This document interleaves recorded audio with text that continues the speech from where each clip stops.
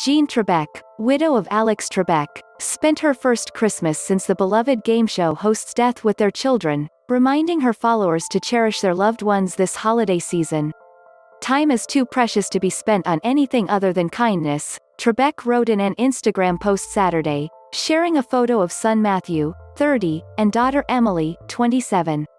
"Many blessings of beauty and joy to you and all you hold dear," she added. Alex Trebek died November 8 at age 80 after a battle with stage 4 pancreatic cancer. He announced the diagnosis in March 2019 and provided frequent updates to fans, acknowledging waves of deep sadness, but continuing to show determination and humor. A few days following his death, Jean Trebek expressed her gratitude for those who had shared what Alex Trebek had meant to them.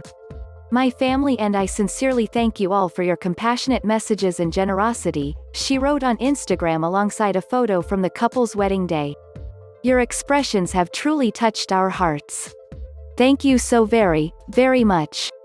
Christmas Day was originally set to be the final day a new Jeopardy! Episode featuring Trebek would air.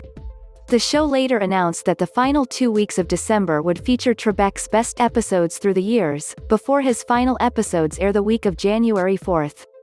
The first episodes filmed since Trebek's death, featuring a rotating cast of guest hosts, will air the week of January 11th.